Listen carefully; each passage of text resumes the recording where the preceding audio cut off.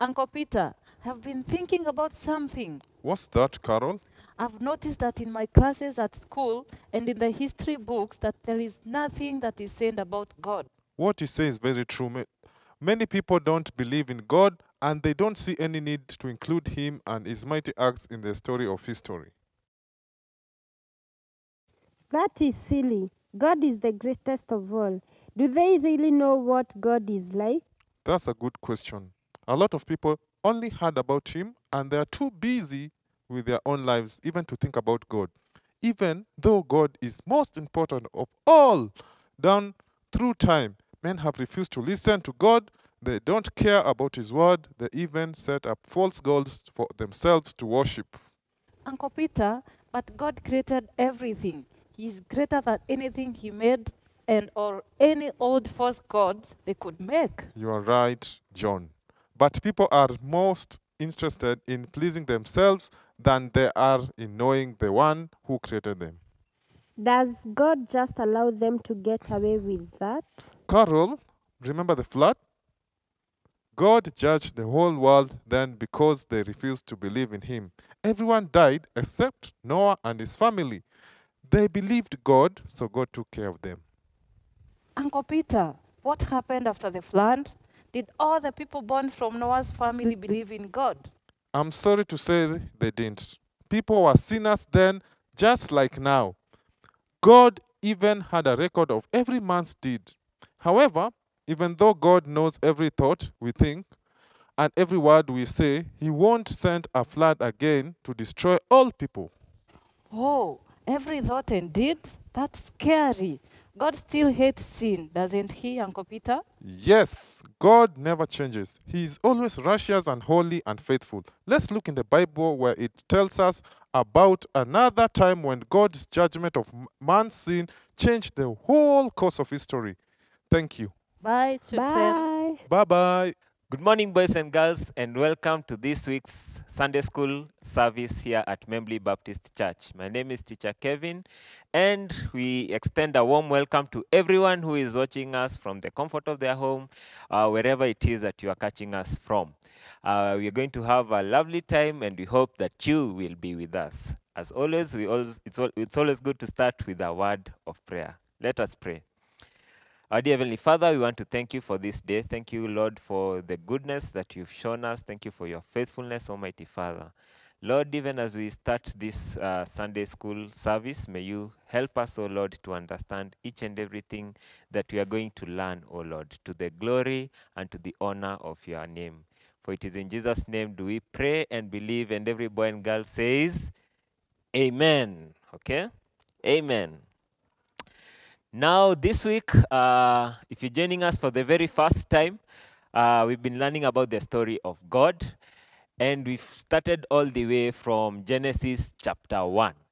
Now, this week, if you're joining us for the very first time, we would like to start or to look at the story of Noah, okay? The story of Noah. Now, we're going to start with or you're going to carry off from where Noah came off the ark. Remember, before it all started, God had promised Noah that he would save Noah and his family. Not because that Noah was good, but because Noah believed in God and everything that God had said.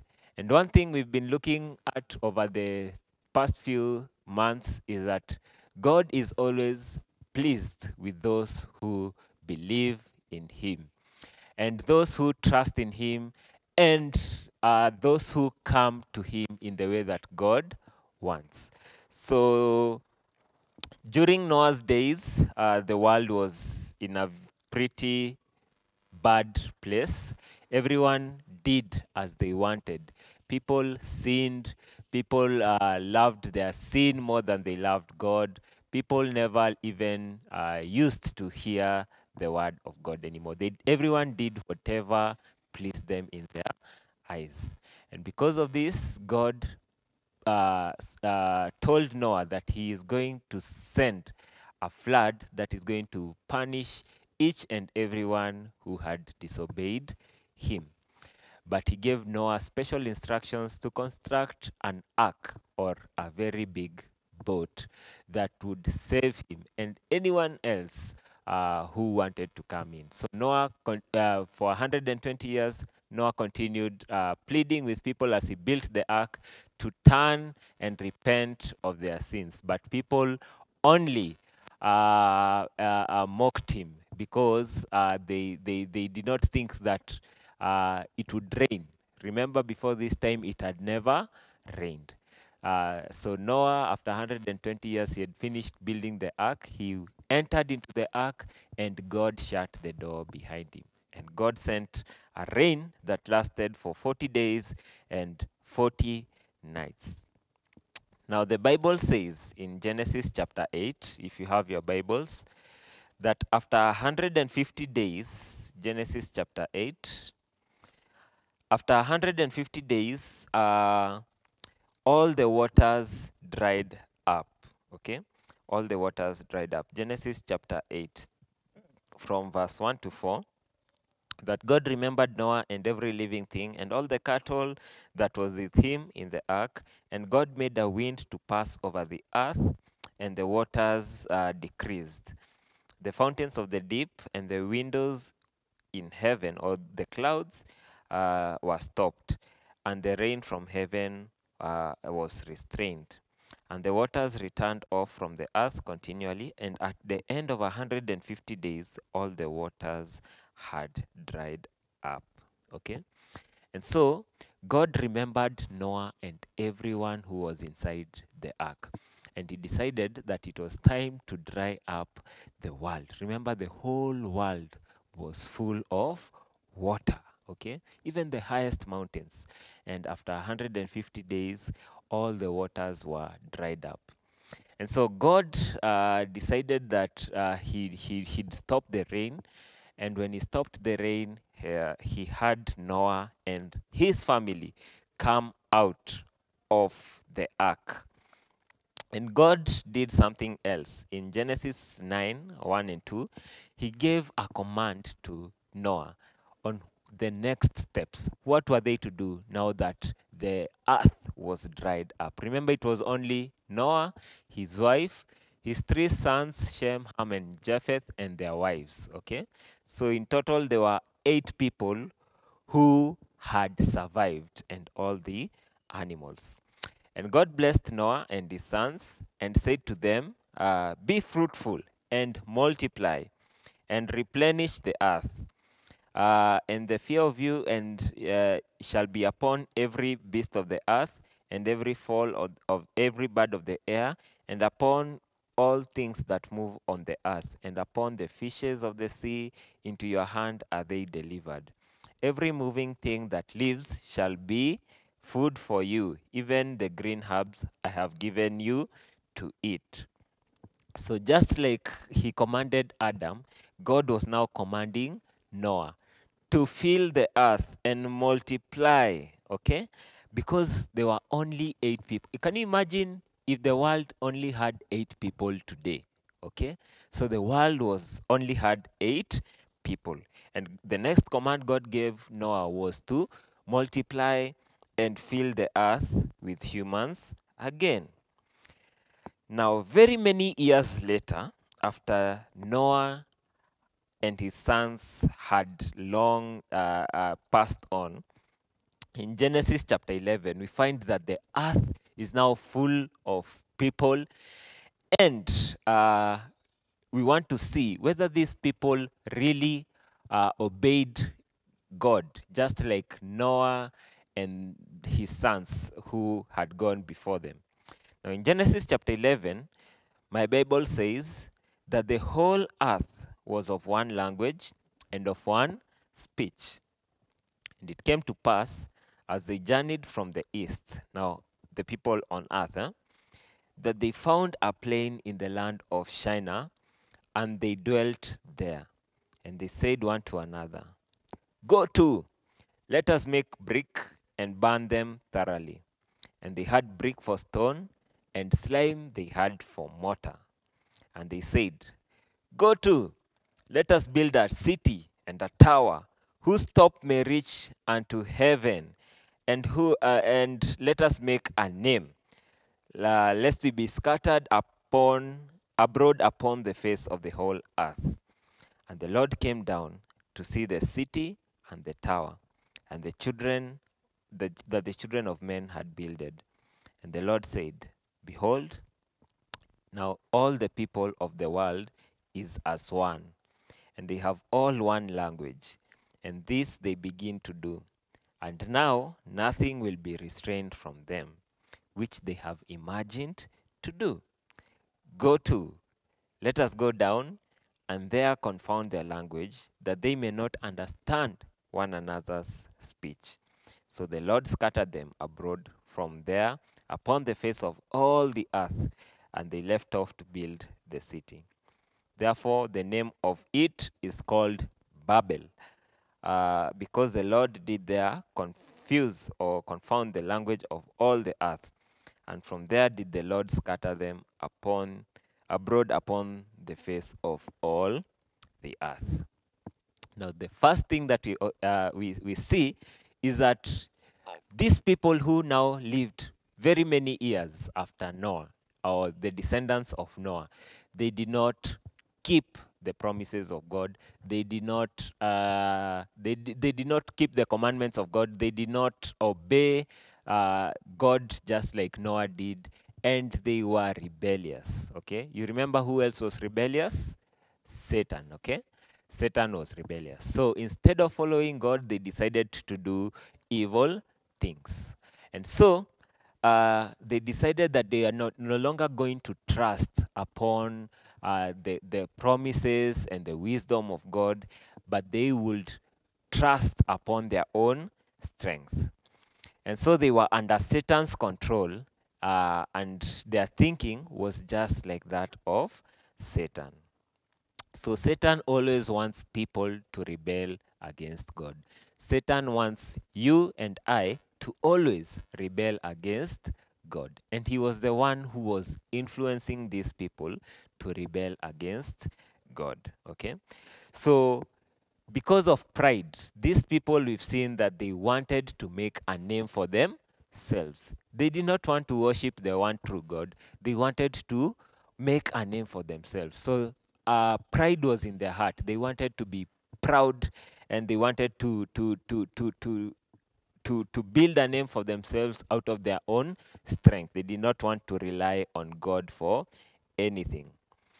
So God had told Adam and Noah that they were to multiply and take control of all the birds and animals and fish. And God knew that if they stayed together, everyone would quickly forget about God. And that is what these people said. You've seen what they've said in that verse, in verse 4. They said, let us build a city and a tower whose top may reach unto heaven. Okay? So they had already forgotten about God, and they wanted to exalt themselves.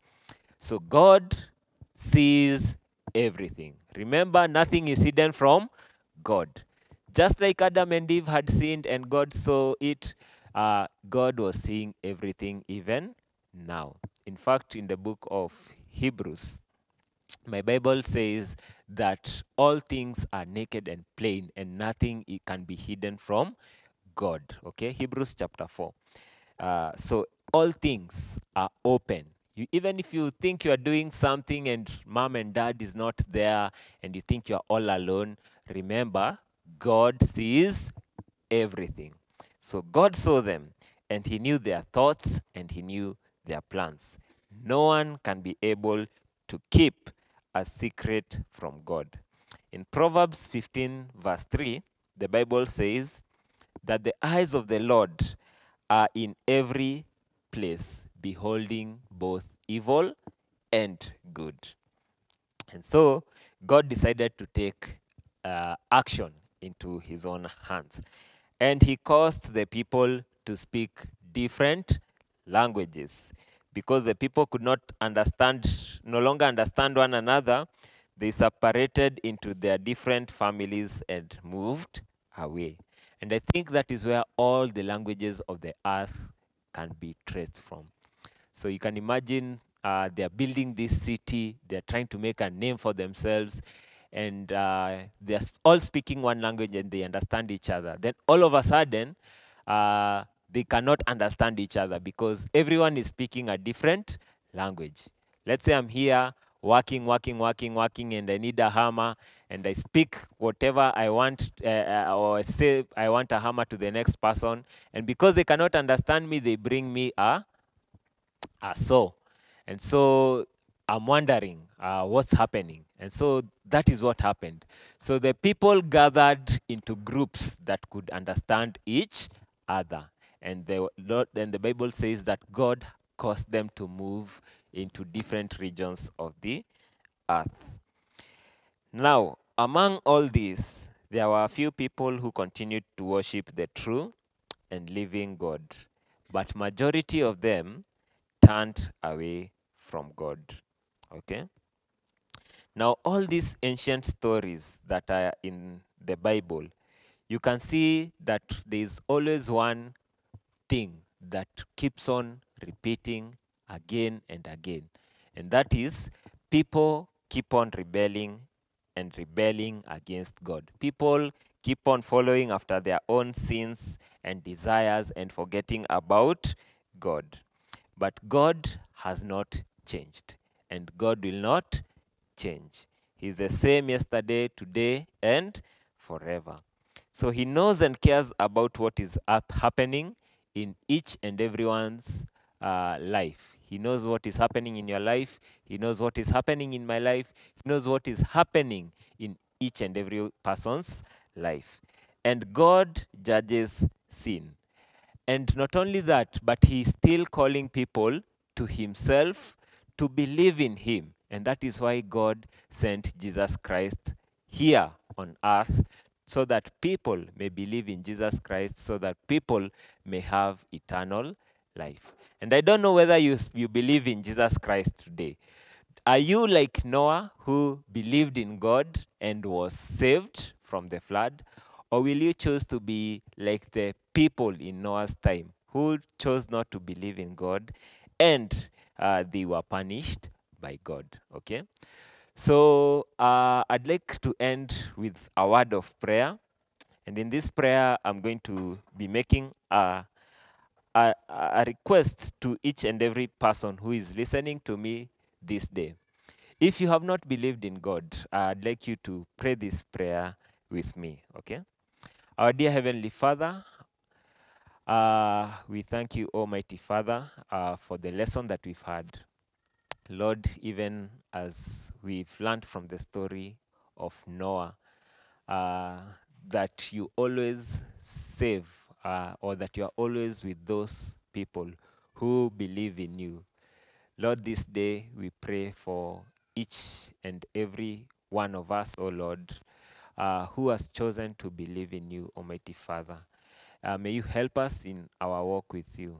And if there is any among us who is not believing or is struggling to believe in you, oh Lord, may you shed your light upon them. May you reveal yourself to them, Almighty God, so that they may be able to believe in you. May you open their eyes, may you open their ears, so that they may be able to believe in you through your Son, Jesus Christ, whom you sent to be a light in this world and to save us all from our sins.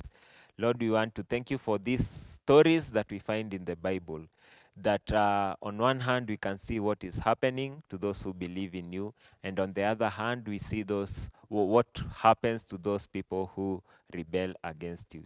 Lord, may you give us the wisdom to choose wisely what we learn and what we keep on seeing each and every day. For it is in Jesus' name do we pray and believe. Amen. Okay? And until next time, my name is Teacher Kevin. It's been great hanging out with you. God bless. Hi kids, I hope you are good. Let's learn today's memory verse, which comes from Isaiah chapter 45, verse 18. You will repeat after me, okay? Isaiah chapter 45, verse 18. For thus says the Lord that created the heavens, God himself that formed the earth and made it. He has established it. He created it not in vain. He formed it to be inhabited. I am the Lord, and there is none else. Let's do it one more time. Isaiah chapter 45, verse 18, it says, For thus says the Lord that created the heavens, God himself that formed the earth and made it. He has established it. He created it not in vain. He formed it to be inhabited. I am the Lord, and there is none else. So there is a word that I want to explain it to you. Inhabited. It means to be lived on or populated. Okay? See you. Have a good time. Bye. Hello, boys and girls. It's time for the word of the day, and I'm so excited. Teacher Kevin, it's time for the word of the day. Hi, John. How are you? I'm fine. Are you ready for the word of the day? Yes. Great. I hope you back at home are also ready for the word of the day. Now, today's word is inhabited. Can you say it? Inhabited. I can try. Inhabited. Yes, inhabited. Inhabited simply means to be lived on. To be lived on.